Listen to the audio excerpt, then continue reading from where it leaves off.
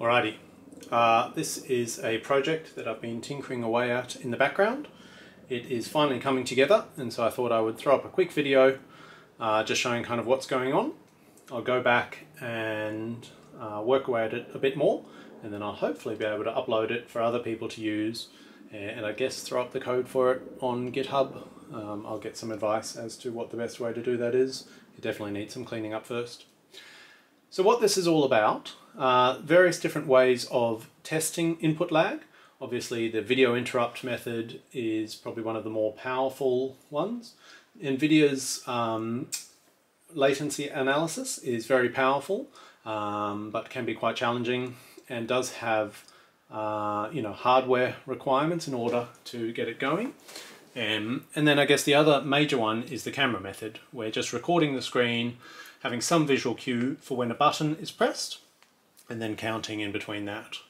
There are some big advantages to this. So I think the simplest one would be when 4K 120 VRR comes, then there's nothing that will allow that to be tested based on what we've got at the moment. And even if NVIDIA releases a latency analyzer for that, based on previous experience, it will be very expensive. And so potentially then the trusty camera is the one that can actually do that the most effectively, which is certainly one of the reasons I've been working away at this. Obviously the disadvantage to the camera method, one is you do need a clear kind of point at which the button is pressed and point on the screen to unambiguously decide that something has happened. There are issues with kind of counting down, which is often not accounted for, and so forth. But I think the biggest one is that it's just very time consuming, that you know, I don't know if anyone else has automated or improved the setup, but you generally have to, count through each frame for each animation, and it takes a lot of time for not a lot of result compared with some of the other methods. So anyway, I've tried to streamline that with my testing. So this is a video, Guilty Gear, which I think I was just looking at VRR from memory. I've created a program and thrown the video at it. It will tell you what frame you're on at the moment, how many frames there are. You've got the ability to jump to a certain frame if you want to. So for example, if you messed up at the start and just wanted to skip a minute or so, you can do that. The scroll wheel also lets you jump forward and backwards, and so you can fairly quickly get to where you want to be.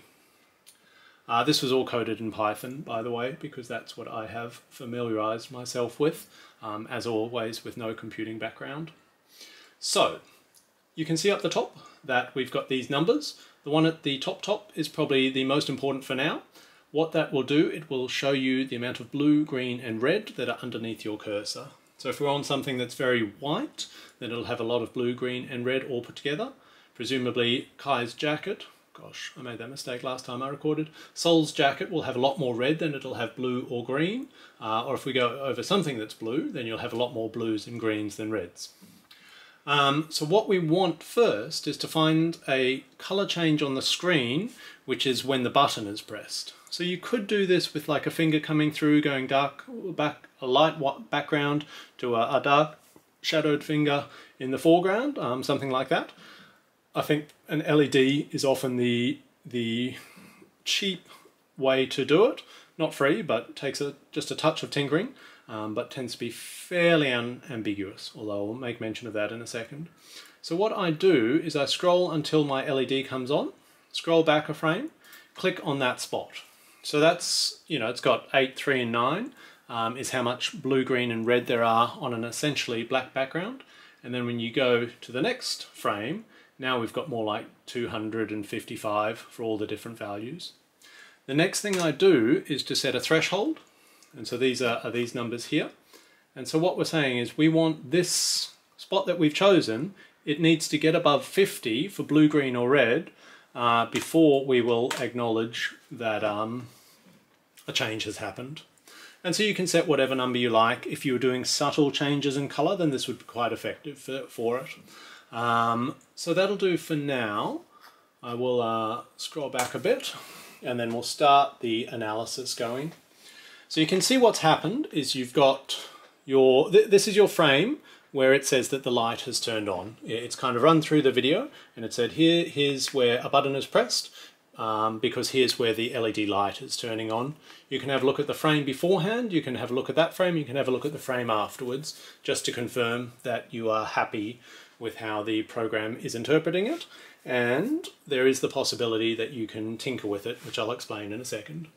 But for now, so it's shown us that frame 0 essentially, and then you've got the next series of frames where you're looking for an animation change. So you can look at frame 4, so Sol still has his arm down and the command history still isn't activated, and then on frame 5 you can see the command history is activated and Sol has lifted his arm. So we can decide that that is the frame where something has happened, and it will save that away, and then it'll scan through to try to find the next instance of something lighting up. So like we said, you can see here, hopefully, that the LED light is lit, but it's not as kind of intense as the previous one. So presumably we've just kind of caught it mid-change, and this is where often I struggled when I was doing this manually, because you know, is that lit up or is that not lit up? We can do it thankfully automatically, where well the red values are above 50, so therefore by definition it's lit up. But let's say we wanted to be on the pessimistic end of things. You can click on the +1, and now that'll be counted as not lit up, and this will be counted as lit up. It doesn't change the threshold, so you'll have to do that each and every time. But you know, if you wanted to kind of manually change what you thought wasn't actually pushed or was pushed, then you can do that. Having done that, we can scan through again, so you can see on this frame, so frame 5, the command history is lit up and Sol is lifting his arm, so we can click there. Alright, we might just quickly take a break there so we can exit out with escape. What we can then see, hopefully, is that it has recorded our results. Alright, and so it has put those into a CSV file, and then that is editable and so forth. My plan is to add a whole lot more here, but that can come in the future. So things like total number of frames, total number of trials, frames per second in the video, and so forth.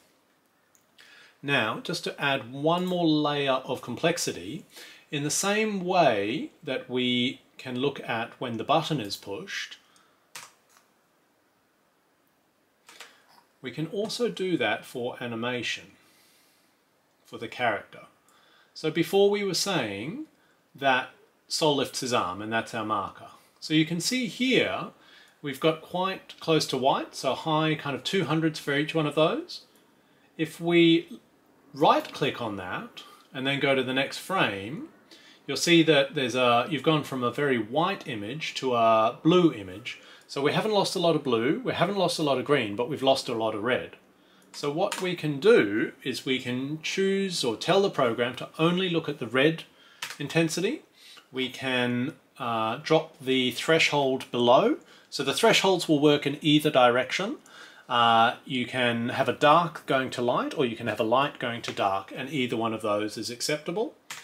And then if we skip back, hopefully, and it has been a bit problematic, what will happen is you'll get the same screen, but now if you look at it, so same again, this is when our light came on, that's when it's off, that's the frame after it's on. We can drop back 1, so you get all of the different frames. So you've got 0, -1, 0, 1, 2, 3, 4. You'll notice that the 5 is now green. So on the 4 with the red, that's before something has happened, and on the 5, the 5th frame after our button push, you will see that the animation has been triggered, and it's giving us a nice clear visual cue that something has happened. So that's just to try again to streamline the process. I think I could probably automate all of this, but we'll see. I might leave that as an option. Obviously, if things are moving, so say you're playing Devil May Cry or like a shooting game with a moving background, then that might inappropriately trigger it, or it might the thing that you're looking at might move about, and so then you wouldn't want that to kind of interfere with the results. But it does seem like it should hopefully be fairly helpful in terms of recording off the screen and letting people quickly analyze their videos to get their results out. And I guess just add to the knowledge pool, so you can upload the video at the same time as you upload the results, and potentially contribute to all the testing that needs to be done. So I'll leave it at that. I'll upload this video at some point, and I'll keep tinkering away.